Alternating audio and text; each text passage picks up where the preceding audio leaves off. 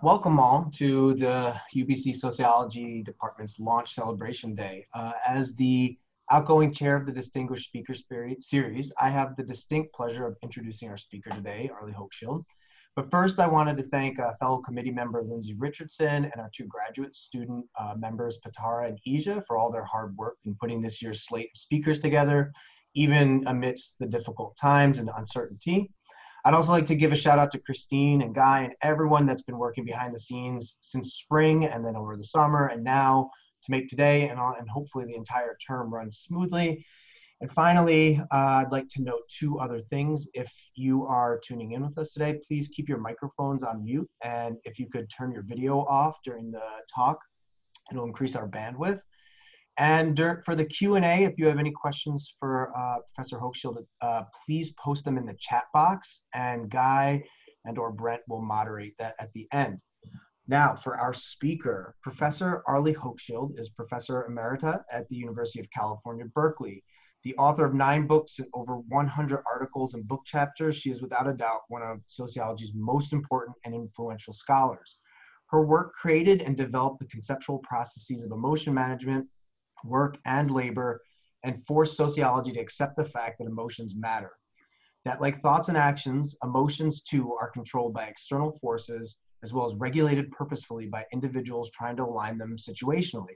And finally, emotions are resources unevenly distributed in expression and suppression. Her scholarship has been recognized nationally and internationally. She's won Guggenheim, Fulbright, and Mellon Fellowships and 3 American Sociological Association Awards, the Charles Cooley Award for the Managed Heart, the Jesse Bernard Award for the Second Shift, the Time-Bind and Global Woman, and the Award for Public Understanding of Sociology for Lifetime Achievement. Additionally, in 2015, she was awarded the Ulysses Medal from University College in Dublin, Ireland. Finally, her New York Times bestseller book, Strangers in Their Own Land, Anger and Mourning in the American Right, which she's going to be discussing today, was shortlisted for the 2016 National Book Award. On a personal note, it is without a doubt the greatest honor I've had in my capacity as the chair of this committee to introduce Professor Hochschild. As an undergraduate psychology student miserably stuck in a behavioral psychology program, I was exposed to her 1979 American Sociological Review piece on emotion work in a Sociology of Emotions course. It changed everything for me. I was already drawn to the study of emotions, but that paper reconstituted what I believed was possible. It not only made emotions interesting to study, but it spoke so forcefully and eloquently in defense of a sociological approach to emotions that was sorely lacking in anything I'd read to date. In short, it converted me to sociology. In my experience, it is rare to be able to thank the individuals who, like switchmen on a railroad, changed the course of one's own trajectory. So without further ado, please join me in welcoming Professor Arlie Hochschild. Wow. Wonderful, wonderful to be here in this virtual way. And Seth, I'm very moved and touched by your words, and glad to have you in the chat box, so to speak, for social emotions. So let me just begin the time we have to say that we are 10 weeks away from what I think is one of the most ominously important elections of who will be the next American president. And a recent survey found that among Democrats and Republicans, something like 2/3 thought we may be heading for a civil war. So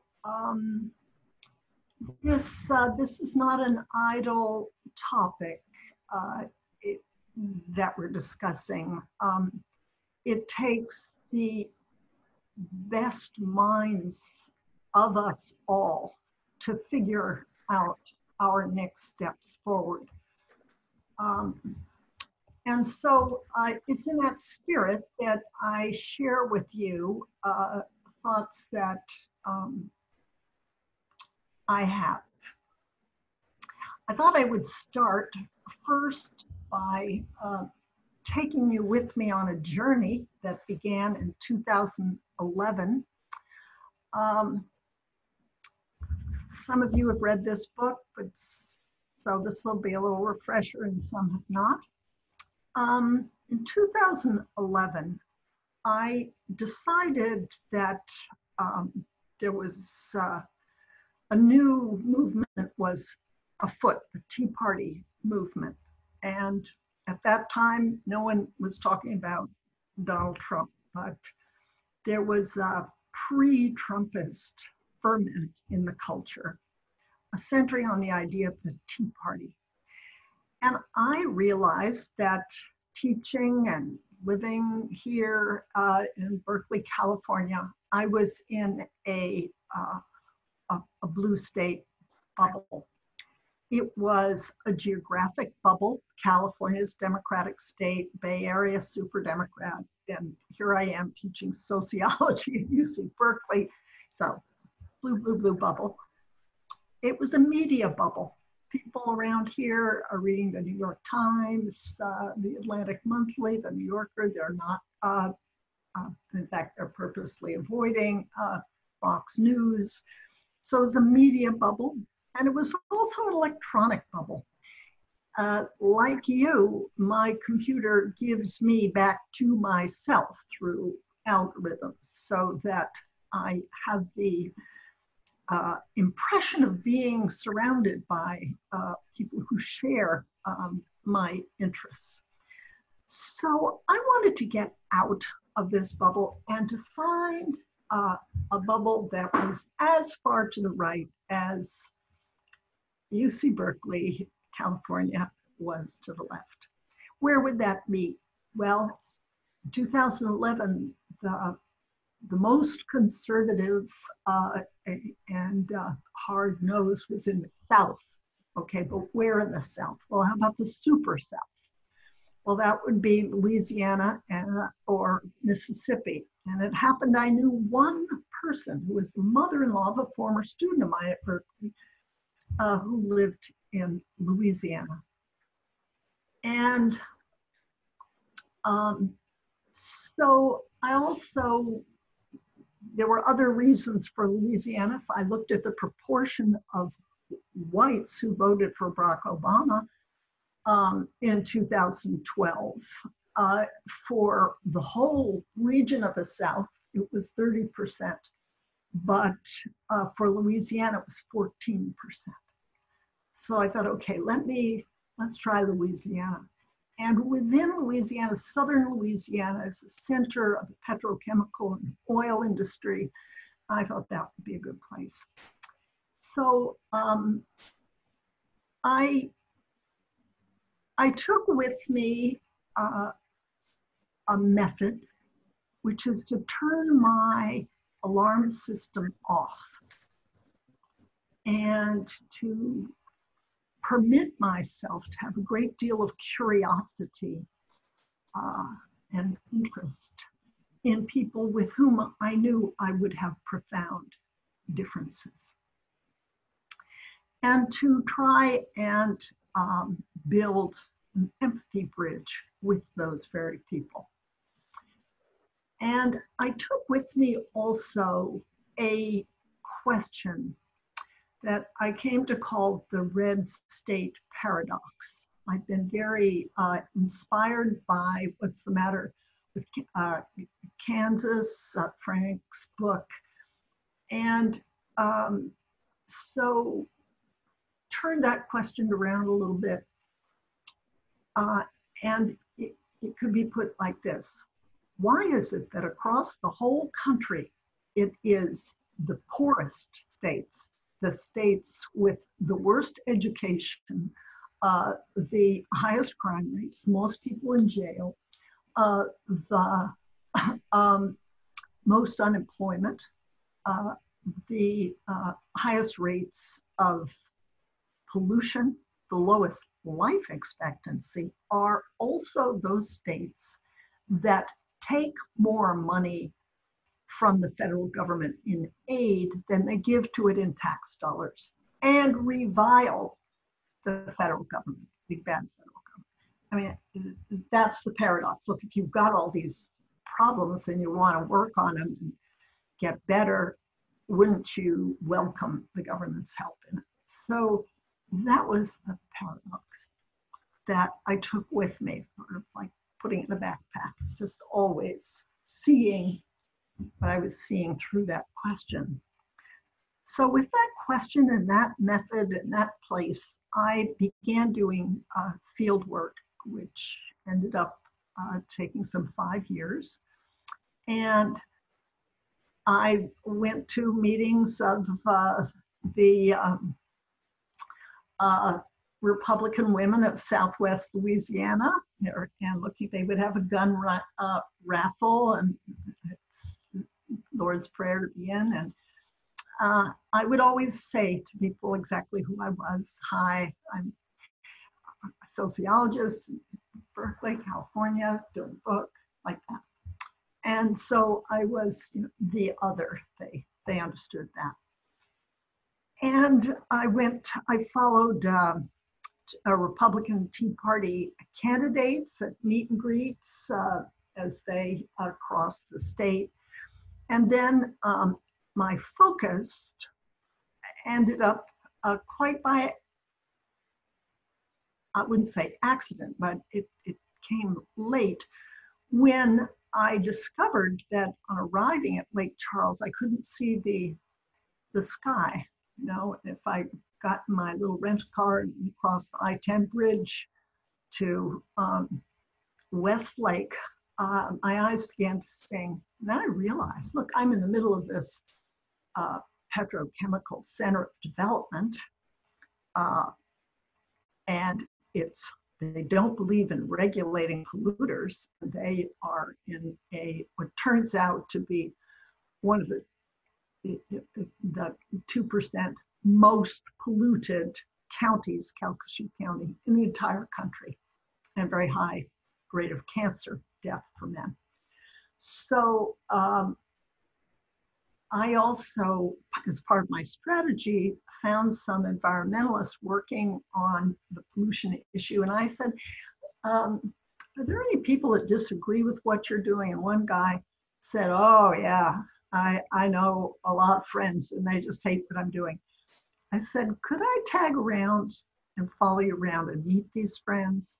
And so that was another research strategy. Snowballing all the time. So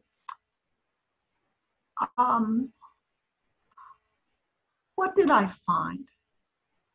I began to realize that the question I came in with was not their question, it was my question, it was the wrong question from their point of view. That, well, yeah, we do need this help, we're embarrassed by it, but that's not what bothers us. We're just ashamed of it. In fact, I ran into a kind of a Cajun self-deprecatory sense of humor about it. Yeah, we're the second force, you know, we're dead bottom in education. It was kind of a self-deprecatory shared laughter, like we know we're at the bottom. And we get that. You're not bringing in news. But it wasn't something they wanted the government to do anything about. So I was saying, okay, if that's not the question, what is the question? And from their point of view, they knew about the red state paradox, but they threw it aside. And something bigger was on their mind. And you could tell this something bigger in two kinds of ways. You could make a list of concerns. There's right to life, there's gun control, there's role of the church, and so on. Or taxes, cutting taxes, and welfare. And they wouldn't mention race, but you could put it that way in a list of issues. Or you could tell it the way I began to want to tell it and feel the need to tell it, as in a way that puts emotion primary. And because behind any topic you would have, there was a deep story. That is, if you were to stack up all the premises that these conversations boil down to, you could say those premises by telling a story, a narrative, which expressed those premises. And tell that story in the form like a dream, metaphor, and then see how people respond to that. Is that your story? What do you think about it? Would you change it? And that's what I did. We called this the right-wing deep story. And what is a deep story again? It's a story that feels true in a fundamental way. It feels like a baseline deep story. It's the distillation of deep feelings as told in a story. You take moral precepts out.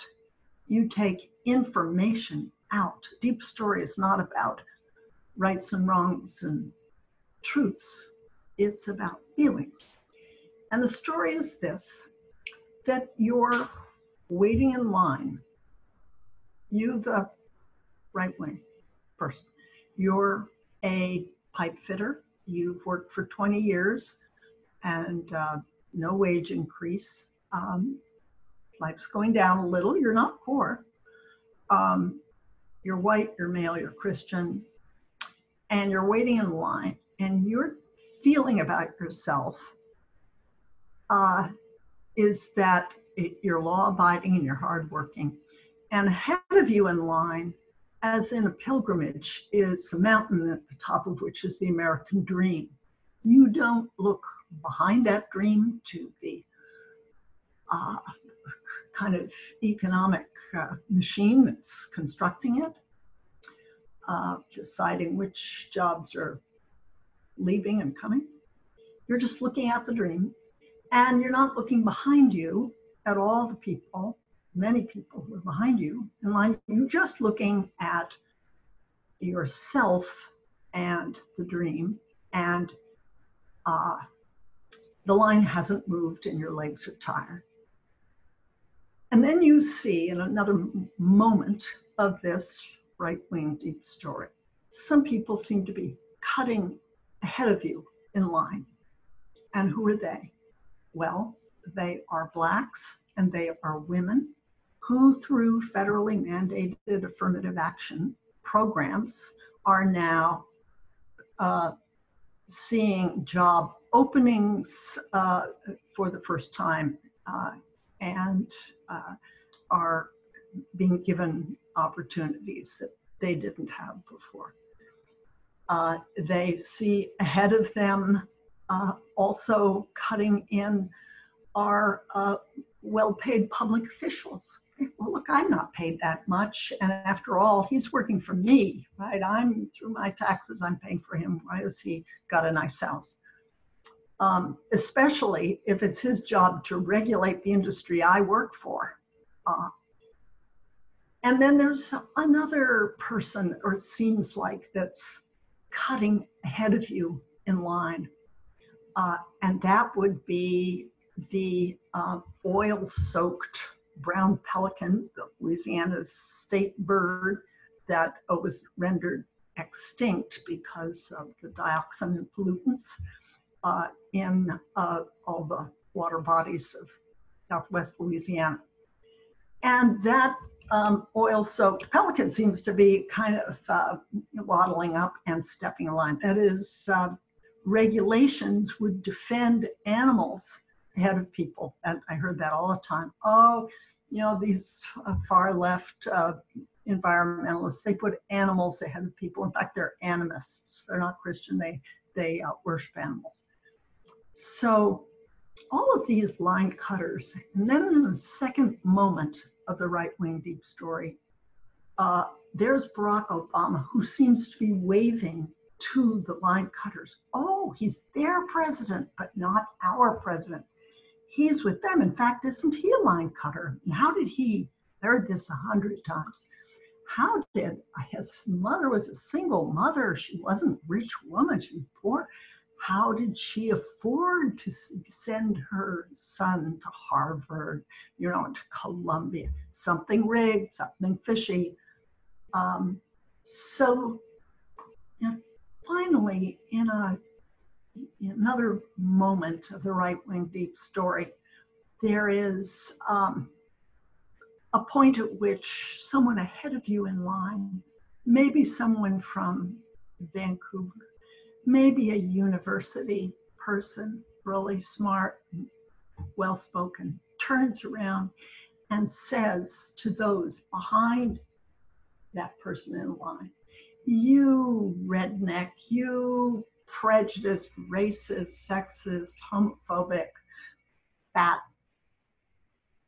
redneck." And that's it. That's, first you're waiting, you're a good person, and then these epithets, these insults, these put downs. And then you think, well, I'm not going to wait in this line. This is not my line. It's not my country. I need another leader. So that's the right-wing deep story. And I went back to the people that I'd come to know and said, "Look, I got a story for you. I wonder what you think about it." One guy, the guy that opens the book, Mike Schaff, worked in oil all his life, said, "You read my mind. That's exactly my story." Another one said, how I live your metaphor. And then another woman said, "Well, you've left things out of your story. You're not saying that the person waiting in line is paying the taxes that support these line cutters, and that's what's so incensing." And then another one said, "Yeah, we form another line behind another president, like secession." So,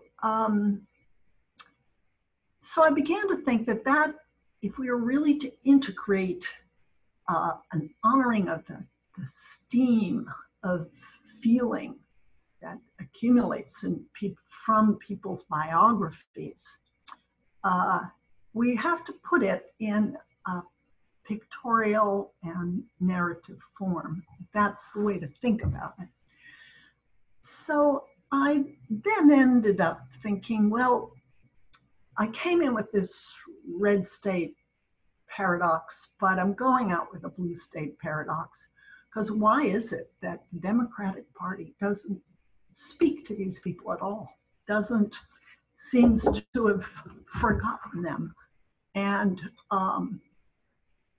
that things are upside down, that it's the well-to-do, the professionals that are voting Democratic and the poor that are voting Republican. And so the book is delivery to readers of that blue state paradox. Now, so what does this experience, this journey I've just taken you on with, that I was on, tell us about possibilities of reaching out in this really almost social hemorrhaging that's going on in the United States today? And is it, what's getting in the way of us talking across the boundaries? I think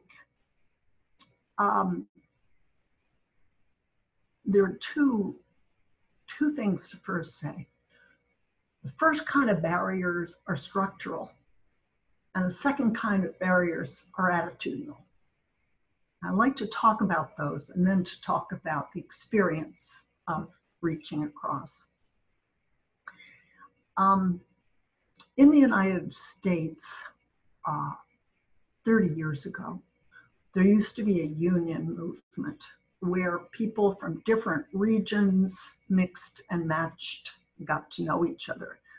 And so men and women, different races, different regions would have a natural way of connecting with one another on issues of common interest, of working conditions.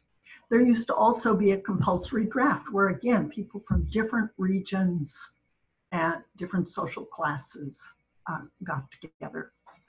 But now those two institutional mixers and matches are gone out of the picture. And what we have is a politics now that coincides all too neatly with the regional differences, rural, urban, with social class differences. The BA lists working class is inclining to the right, educated class to the left among whites. And it's cutting through across races. So race, class, region, and the institutional mixers we don't have. We need new ones. But there, suppose you said, okay, I get it that we don't have natural ways of meeting each other. We've sort of gotten bubbleized in a certain way, but I want to get out and meet other people that differ with me. Well, what would be the attitudinal barriers? I think the first one, attitudinal barrier to get out of your blue bubble and go into a red one, or get out of your red one, get into a blue one, is that you don't think it's a good idea. You know, it's, you don't, number one, believe in empathy, let's say. Some people don't. They said, well, one, you know, empathy's weak. What we really need is our tempers about us now. But we're in a war. You want to be angry in a war. So empathy is weak. And nice, empathetic people are kind of weak people. So that's said about Biden now. So that's a barrier. Then you think, well, what good is it to try and exercise this discredited thing? A second attitudinal barrier is to say, no, I believe in blame. I think that to do my political work, it's a good day spent to blame, criticize, and ridicule people who are not like myself, that believe differently. That's I can stay in my bubble and do that, and a tacit assumption there is, oh, blaming works. You don't anticipate a backfire, such as we saw in the deep story. And you actually think it's productive. Well, that's a very important cultural belief that gets in the way of finding a solution to reaching across. And another kind of problem, I think, is in thinking that, well, you're not the person to do this. I've talked to a number of young people who said, well, look, good luck to you. Yeah, some people can cross over into enemy land, but not me. I had one woman that said, well, you know, I'm not the person to do it because I'm a woman and this kind of male-oriented culture. I have a brother-in-law, is a person of color. I'm bisexual, Jewish. And she almost, it occurred to me, became a Christmas tree of victimhoods that made it seem hard for her to reach out. And what I told her is, you know what, you don't have to. Unless you want to do this thing, it's not going to work. And you won't be happy doing it. So absolutely, there are lots of other things you can do. Get out the vote, you know, talk to young people, offer to work on as a poll, as a voter registration person or on the polls on November 3rd, and so on. Much you can do. You don't have to reach out. But it got me to thinking that when we think of ourselves in this armored kind of way, that too becomes an obstacle to the very desire to get to know what's going on the other side. So the next question then, if we got rid of those barriers and we began to say, no, empathy turns out to be golden. It's extremely precious. It's what the most effective politicians and even generals in wars have used to really understand what's going on, to reality test, to really grok what's in front of you. Hugely important. And that blaming is neither here nor there. You're talking to yourself. You're reaffirming your own status in your own bubble. And we all need to do that. And that's okay. But it gets in the way. It takes a lot of emotional energy. I think what's happened on the left, actually, sadly, is on a lot of campuses, sort of good political will, such good political will has gotten turned on itself and curled into itself, into a defensive posture. So people are talking to each other, judging each other, and there's no daring or social support for kind of reaching out. And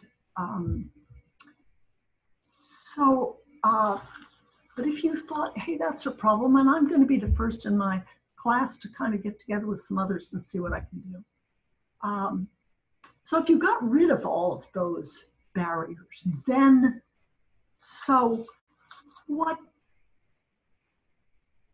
how do you do it?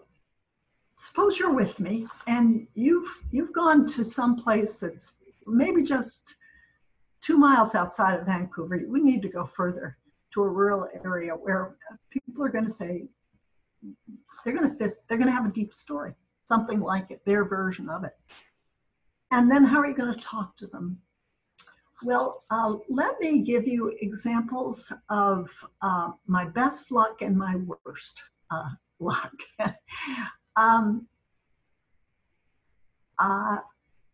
Here's an example of something that happened to me. I was at the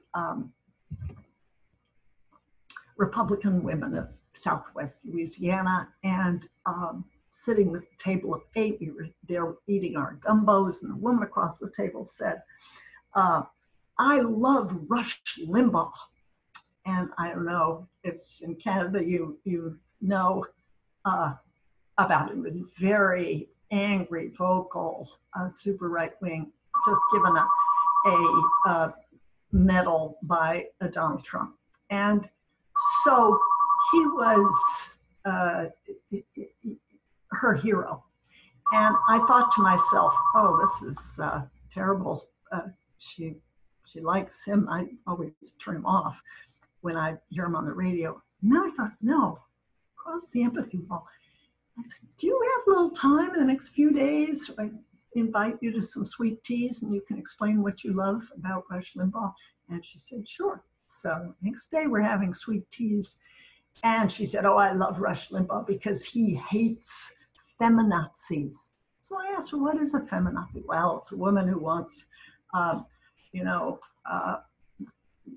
doesn't want to make dinner for her husband and doesn't like doors open for her and so on. And then she went into environmental wackos. I said, well, what is an environmental wacko? Well, someone who worships animals. And we got to talking, and then she asks me, I know you don't agree with what I'm saying. You've told me that. Is it hard for you to hear what I'm saying? And I said, actually, no, it's not hard at all. I have my alarm system off, and I am so grateful to you for the time you're giving me. you're teaching. I'm your student here, and I'm very grateful to you. So no, it's not hard for me. And then she said, oh, I know what you're doing. I do that too with my parishioners in church. You know, they'll be talking with their problems. I have to set my problems aside. Or with my kids, they're mad at something and mad at me, and I don't know why. I have to set my own reactions aside. I know what you're doing. I can do that too. I have an alarm system and I can take it off. Then we had that in common. We had nothing else in common but that. And it became a very important thing, a deep thing to have in common. And she later took me to her church. She was a singer, beautiful singer, and much else opened out from that. So there's my worst experience was to see, when I did the worst, it was to take home a transcript of an interview, very long interview, and I wasn't learning anything. It wasn't going anywhere. And I thought, what a terrible interview. Arlie, you're a terrible interviewer. Why is this so boring? And then I realized that it wasn't that the person I was talking to was tight-lipped and didn't want to talk. It's that I would not let him talk because I didn't want to hear what he had to say. I wanted to be his friend, and he was saying things that were not friendship conducive. And I got anxious at that. I got nervous at that. So I realized that at least 49% of the time where I'm not getting anywhere in an interview is because of me and my resistance, actually. So part of the fieldwork method involves inspecting our own resistance. What is it that we refuse to hear? What deep story am I defending? Because around every deep story is almost like a skin of holding information away and locking information in, and I had mine too. So those are an example of how to and how not to. I just want to end by saying how important I think this is to do, especially in this moment. I don't think that we can make any lasting progress in resolving this political impasse that we're moving toward unless we reach out and we get good at reaching out. And I began to follow around the people that I thought were effective reacher-outers. And I think, just to give you one example, General Russell Honore, say 3-star general, African-American, who was an ardent environmentalist. In his retirement, started something called the Green Army. And he would talk to people who didn't at all like environmentalism, business people who believed in freedom. And he did what I would call a value stretch, which I think is a main thing that in reaching out, we need to learn to do. He was talking one time, giving a speech to people who were big Trump people. They believed in freedom to start your business, freedom to get rich, freedom from onerous regulations, freedom. And he said this, you know, I woke up this morning, I looked out at Lake Charles, I saw a man in a fishing boat, that man had his rod out, and he was about to bring up a fish, but that man is not free to lift out an uncontaminated fish. I know. Brilliant. What had he done? He took their value, freedom. He didn't pass over it and say, no, I'm for justice, I don't care about it. He used their freedom, but made them reconceive of something they love to do, which is fishing. So we need to do that with symbols, take them and stretch them to new instances. I think that's a paradigm to use. And the best people is not hopeless. Alexandria Cortez got together with Ted Cruz, now you've got far right, far left, in sponsoring a bill to prevent congressmen and women from transitioning from political posts to lucrative jobs as lobbyists. They had found that common ground.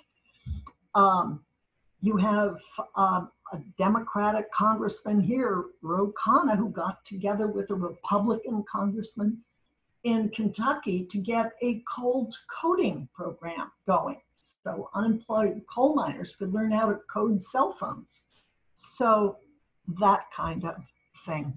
And when you think of Nelson Mandela and Mahatma Gandhi, the great leaders in the world, they are superb experts at crossing empathy bridges. And I think we need not to fall into despair in this concerning moment, but to try and follow their lead. So let me stop there and open a discussion for any other questions you would want.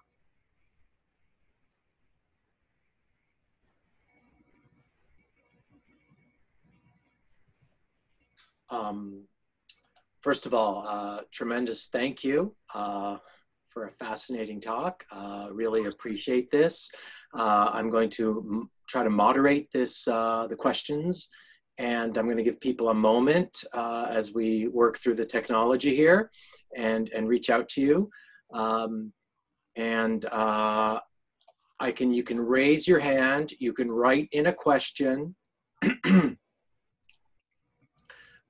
in the chat box. And if you raise your hand, and there's a lot of hands to be raised, so hopefully I will see your hand come up. So I have I'll read out a couple of questions that have come in already. One is, generational trauma seems to be an idea that is gaining traction in various fields. The idea being that traumas from previous generations are passed down, and in some cases are made worse as they are passed down. To what extent do you think the adherence to particular social values seen in the South is tied to the concept of generational trauma? And this is E. Clary question. Interesting. Maybe I'll ask a couple of questions. Okay, so I ask a couple of questions, and then you can sort of work your way through some. Another question from Alexander Butterfield. How has the deep story changed under Trump? They are still standing in a line that's not moving, or is this why Trump is running as an outsider, even though he's the leader on the Hill? Yeah. Let's, you know, on the generational trauma question, I mean, one has to look at which group one is. I think of Blacks as having the generational trauma, but so many of them left the South in the Great Migration. But for the whites that are left there and for whom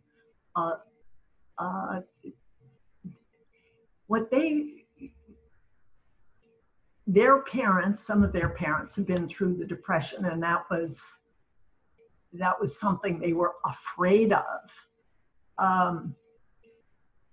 But I'm not sure, it's a wonderful idea to play with, but I'm not sure where to take it for whites. I mean, you could say that they are losing the Civil War again. I mean, they do identify with that flag. This is a region, we were run over.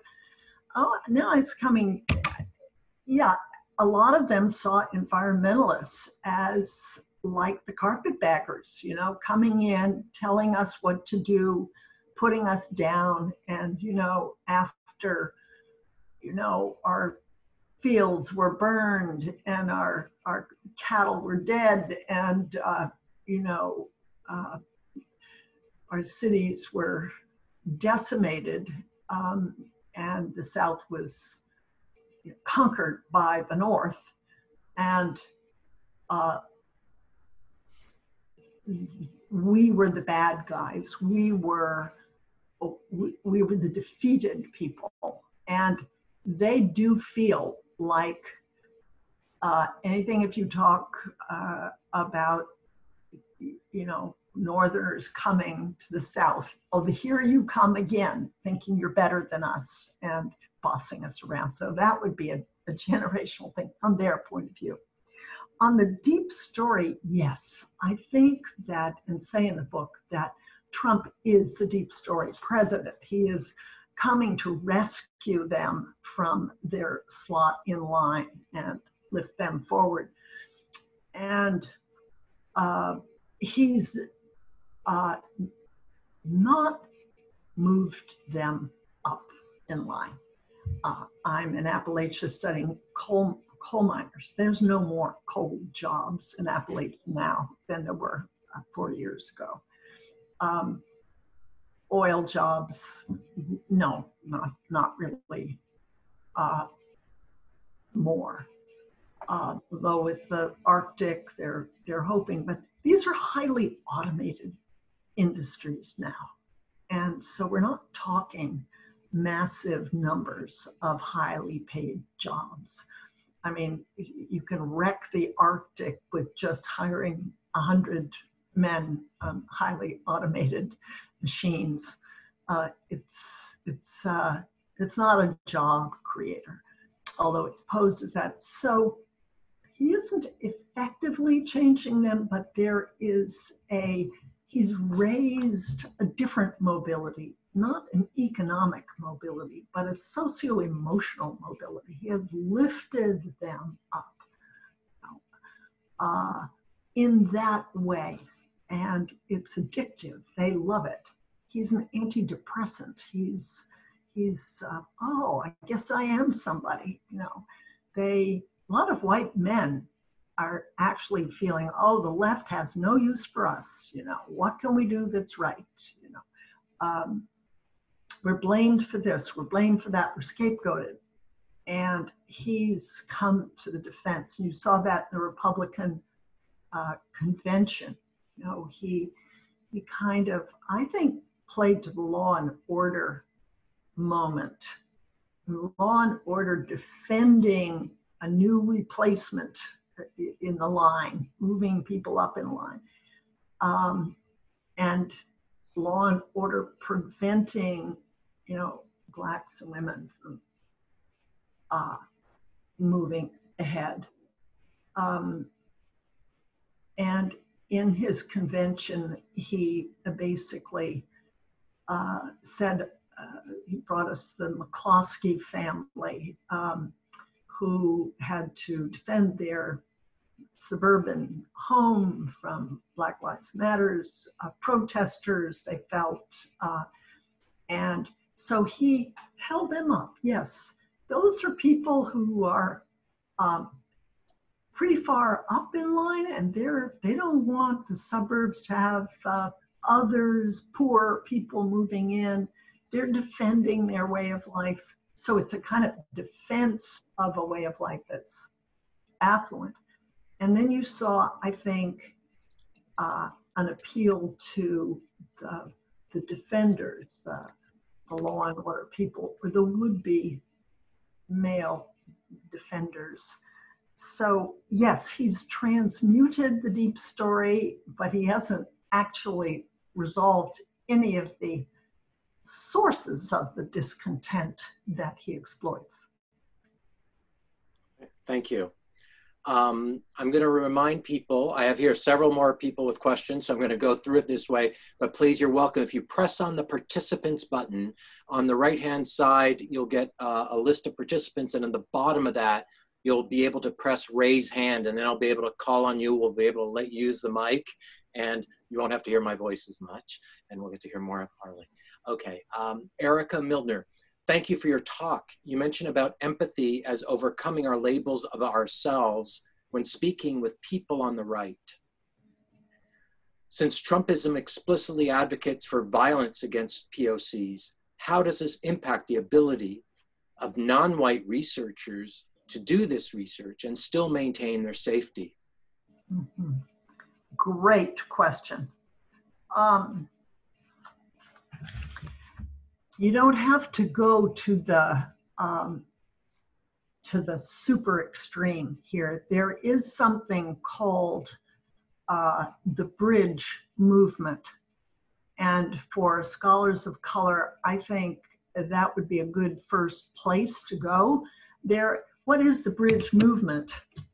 It is a umbrella group, umbrella over some 70 or 80 kind of startups, civic nonprofits, with names like Hi from the Other Side or Living Room Conversations.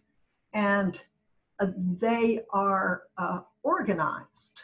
And so what you do is you volunteer, hey, I'd like to get together in a conversation, like Living Room Conversations. Let me give you an example. It was part of this Bridge Alliance. It's one group started by a mediation lawyer named Joan Blades. She was a co-founder of MoveOn.org and now is founder of Living Room Conversations. And we had one in my living room with a woman from the introduction to the preface to Strangers in Their Own Land. And she's a super right-winger. So what we did, and her son turns out to be a Bernie Sanders supporter. So the two of them came visit, stay with us. So that first I went there, and now a bunch of people are coming to visit me in Berkeley and see what the deep story here is. Anyway, we had a living room conversation with some students of color in it. And that was a great way to do it. So what you have is a dozen people in your living room, and you have some snacks on the table. And you begin by going around the table. What kind of country do you want to see? Often people agree on what it is they would like to see.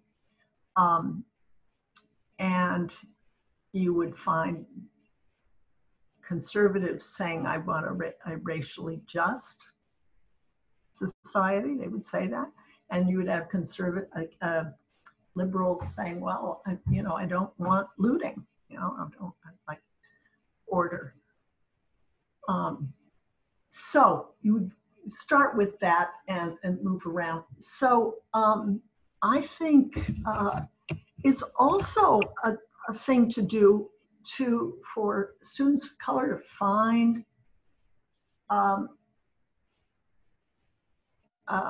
conservatives of color.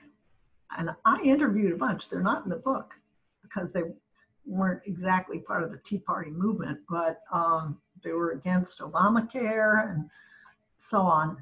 So those would be two ways to go. And we could get an email conversation. I could see if I could help you do that.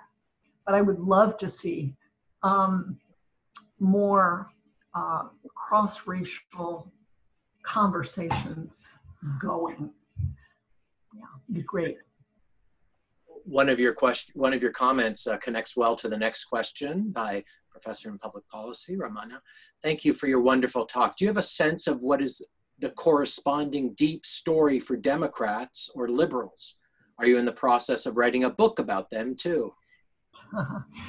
I, in the afterword, or the conclusion to Strangers, I outlined what I think the deep story on the left is. I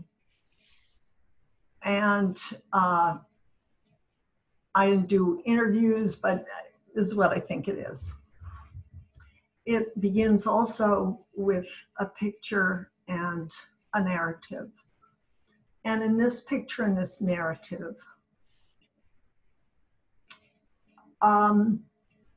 there isn't a line, it's a big circle. and or a square around, and we're holding hands, but we can always expand. So, and in the middle of this, a circle is a public sphere, and at the center of it is a state-of-the-art public children's museum. And it has all kinds of creative things. And there's a hydroponic, organic vegetable garden, and for children, how to build their own. And people are so proud of it. The best imaginative minds went into it. It's available to everybody. It doesn't cost anything. It's public. And we're proud of this. Either we're proud because we made that museum, or we're proud because our tax money went to the people that made it. And there's no begrudging it. We're proud to be the kind of society that creates a kind of a public richness. And you don't have to be rich in our utopian society. Now, the public is rich, so no super rich, so poor. But there's a public availability, public libraries and public schools of high quality. And so in another moment of the left wing deep story, a man comes around with an excavator and a big truck, and he pulls it forward and he gouges out the foundation of this state-of-the-art children's science museum, and takes all these chunks of concrete out and away. And with that, he builds himself a McMansion in a private gated community outside the public sphere. And the people who have funded this public thing and have created this, who work as public sector workers, who are proud of it, are furious. We're mad at that. That's divestment of something that we kind of believe can hold a diverse culture together. And so I think the anguish of that is animating a lot of people. I think that's the basic deep story on the left. Thank you. We have a question from Yisha Zhang from our department. Following up on the question about deep story, have you tried your deep story about the red bubble on people from the blue bubble? How did they react to the deep story as a sociological method? I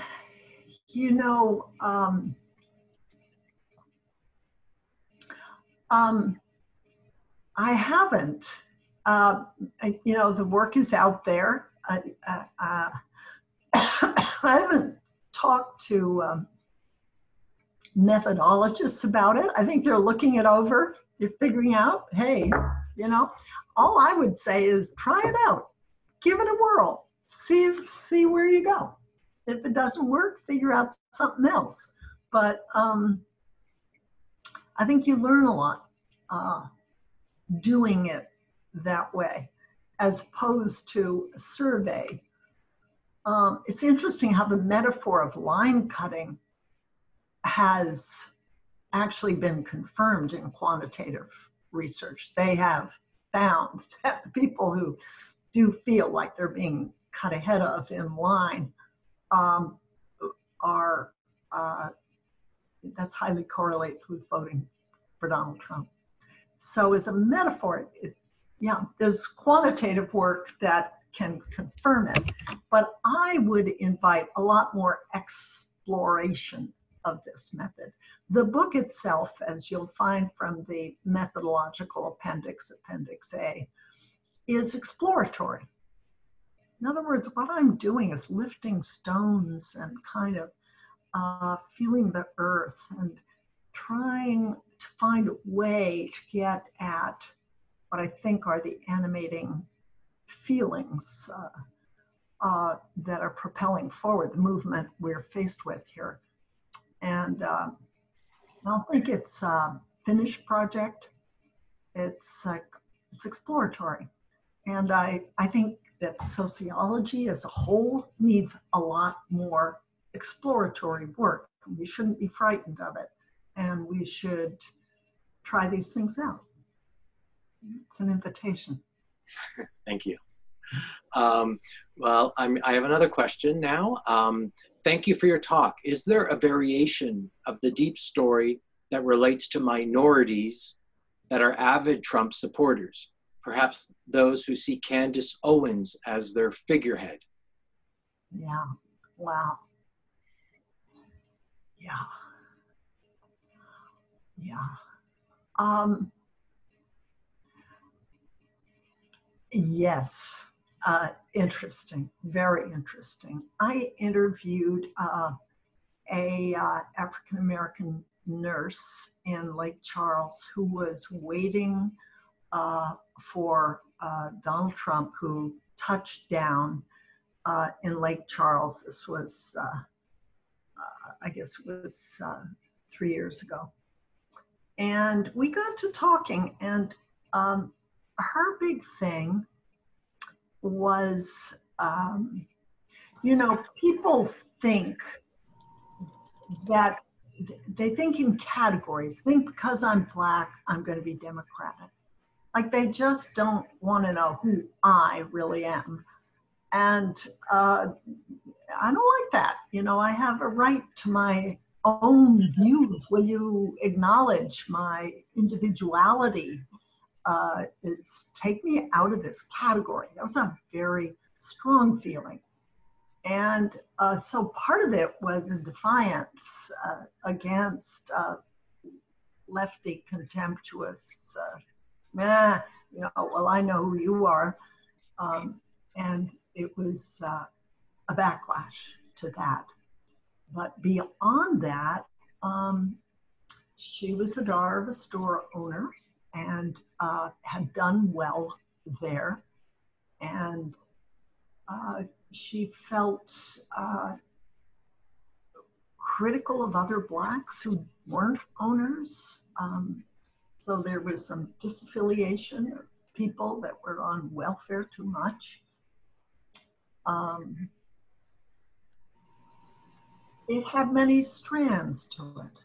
It had many strands to it, but she felt almost as if it were a step up socially to be Republican.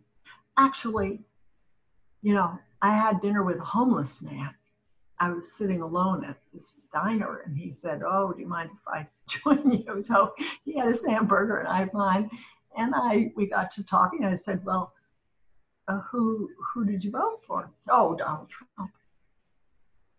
He didn't have a home, lived out of his car. So both race and class have these, what we sociologists call negative case scenarios that invite to be explored. Yeah. They're also, it's very interesting. I'd love to see work on that. Thank you. Another question. In relation to fostering empathy within ourselves and towards other people, it can be frustrating when one feels that their empathy is not matched by the people they are approaching. Is there a way to reconcile the differences? It doesn't work with everybody too. I mean, you get some people that are just shouting at you and it can feel assaultive.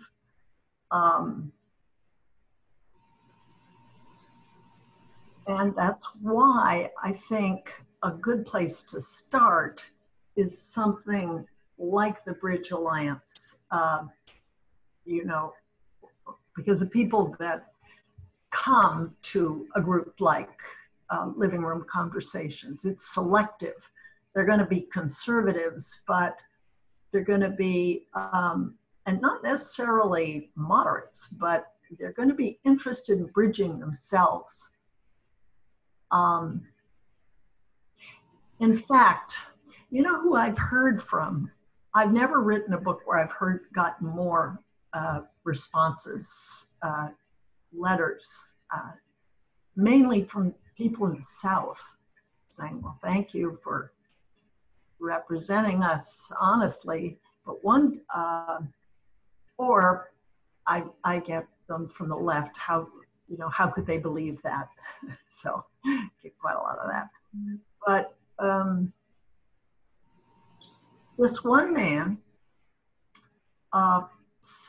wrote and said, I am an evangelical minister in West Texas, Kilgore, and you described the people I serve in my church, and you described me myself. And yeah, they're both right cute. And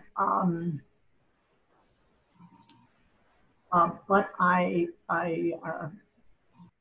don't respect Donald Trump, so he was a very firm Republican, but not a Trump person. And but he also, so he was really speaking as a bridge builder from the right. And I guess that's my point. You want to find a way of starting with them. And he ended his letter to me saying, well, so it's been a terrible time in American history, big divide. So imagine my surprise of getting some good news from all places, Berkeley, California. So he ended it that way. And I wrote him back, thank you so much for your kind words and so on, and ended, your friend from Berkeley, California. And he had a sense of humor too, and we kept up. And now he is part of something called a high school exchange program. And the last time I was in Lake Charles was last year, 2019, along with a young man named David McCullough, who has started a domestic high school exchange program. In other words, for sophomores in high school, you want to go abroad within the US, get to know people in different regions, different social classes, public schools, join. And he's got these Google chat groups now, and they had a conference, and they got a humorist. So what it leads up to are 3-week visits. So the South goes north, the North goes south, coasts go inland, inland goes to the coast, and they just get acquainted with one another. And this guy Kilgore I was describing, the bridge builder from the right, is part of that now. He's joined in, and some of the schools of his own parishioners are participating in it. So I could put you in touch with David McCullough, or this minister in Kilgore, Texas, but they're there. They have to be sought out. Thank you. We're going to wind down soon. We have to stop soon, but I have a couple more questions. Thank you for a great talk. In your research, has shame come up as an attitudinal barrier?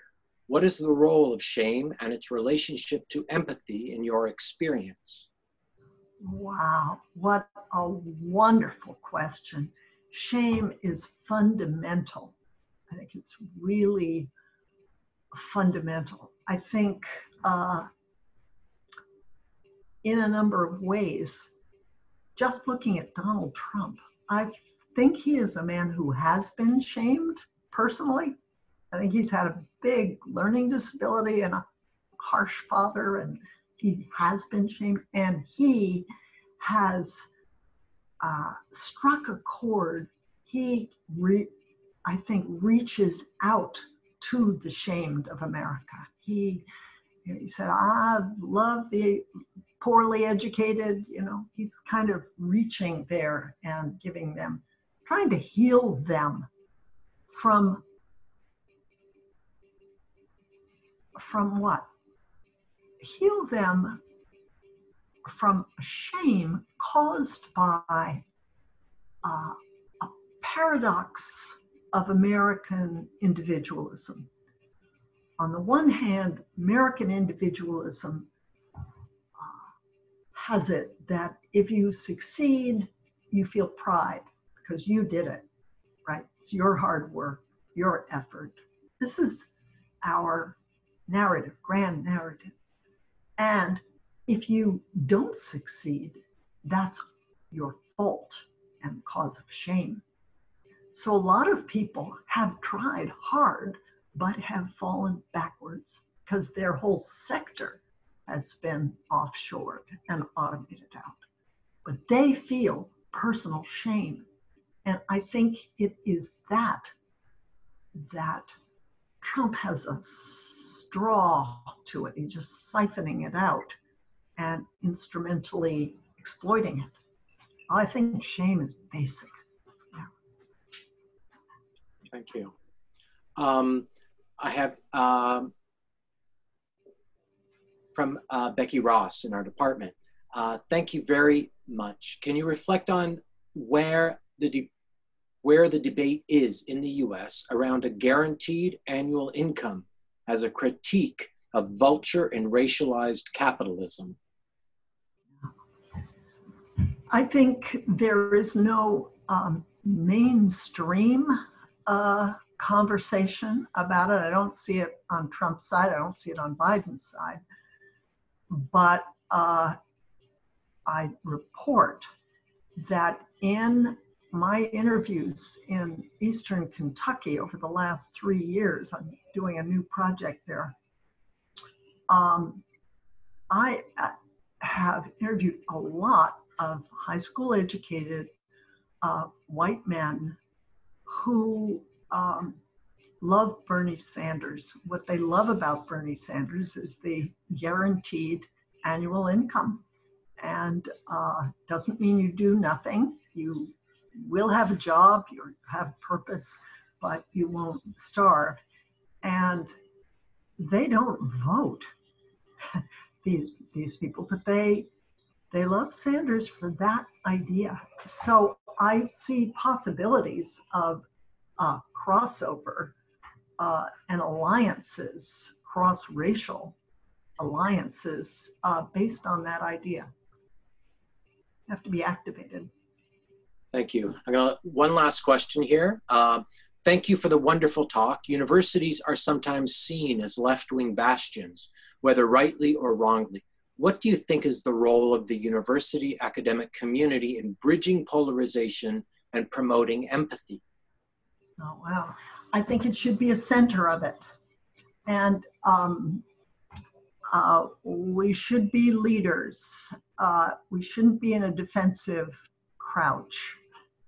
You know, it's interesting. I've given a lot of talks on this book in the last few years. And when I went to give a talk at Louisiana State University, which is a conservative state school, I was very frightened. I thought, oh my goodness, I said a lot of critical things. I don't know how they're going to go for it.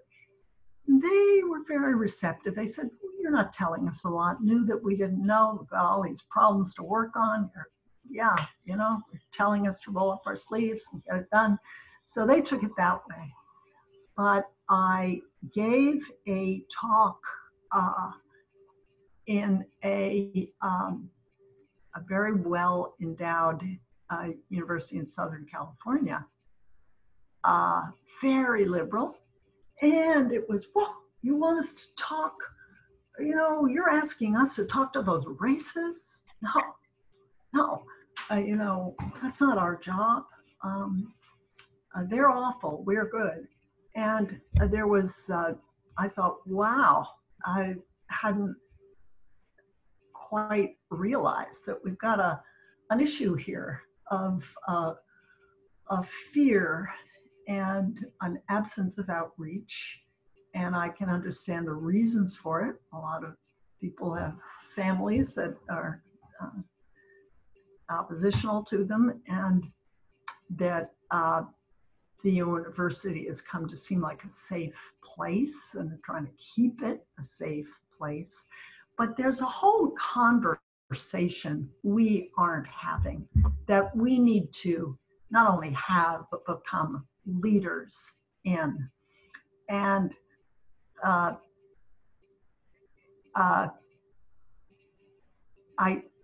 will just point to one woman in particular that I really revere. She teaches at Texas Methodist University in Dallas, and she started a program which she calls cultural intelligence, and that we need to expand our cultural intelligence. And I asked her, well, how did you happen to get into this? And she said, well, I come from Oklahoma. She's African-American. And I heard about the University of Oklahoma had a fraternity, and in a bus, they were all the frat brothers together, and they were singing racist songs. You know, never will there be a black brother. And one fraternity brother had a cell phone, did a video of it. And the very next day, all of those fraternity brothers were expelled from the University of Oklahoma, and the fraternity was shut down. And she said, but what have they learned? I thought, wow. And word got out that she thought this was not the way to handle it, that there was it wasn't being handled with cultural intelligence. And what happened was, the next thing she knew, the parent of one of the fraternity brothers invited her to pay her way to fly there. And when she got off the plane, all of the fraternity brothers were lined up, contrite and confused. And she's a short little woman, went over and gave a hug to all these guys and said, all right, well, now let's go sit down and talk. And it began a long conversation. And she said it's been transformative for some of these boys who just felt, suddenly shut out. But she began to explain, what the story was like for African Americans to hear something like that. And one of them is now working on inner city problems in Oklahoma. And so she, I think, is kind of a leader, and that we need cultural intelligence. It's extended, and it has to have, the university should be wonderful at it. Yeah. Leaders. That's such an optimistic note, perhaps, to end the talk. I have to ask you, you began the talk mentioning civil war, and where are we going to be in a few weeks? Are people that you've met, do you think, are they going to be seeing a salute? Are they going to accept what happens? Do you see? Are they having conversations of what comes after? Have you talked to them about this? Yes, I've got two groups I'm talking with, one in Louisiana and one now in Kentucky, in Louisiana, they're not even listening to the news. They're devastated both by COVID. One person in the book has now died of COVID, and they didn't take it seriously. And this, alas, has its cost. And then the storm there.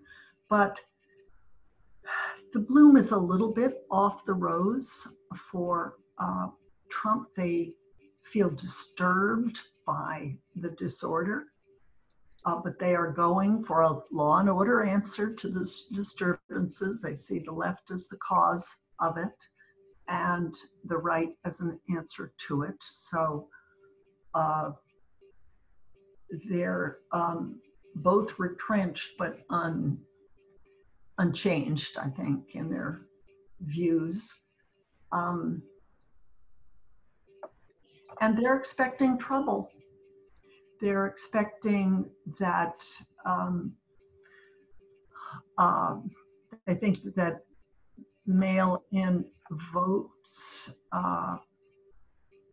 might be fraudulent, and that we should all go to the polls regardless of COVID. I think between now and the election, it would be good to get our libraries, for example, set up for as new voting polls. We need to get people applying for absentee ballots. Get your votes in early. I think the more we can do that in every state, the better. And that nonetheless, we're in for a big fight as to legitimacy of this election. So I guess the kind of work that I've been calling for that extends empathy, bridges, and cultural intelligence is a long-term work, and that it should continue, but that in addition, we need short-term fixes to the electoral system itself, and to get people to serve in the polls. So you can go to the poll and you won't have to wait 6 hours. If you want to do some good in the short term, especially those of you who have got immunity to COVID, please volunteer.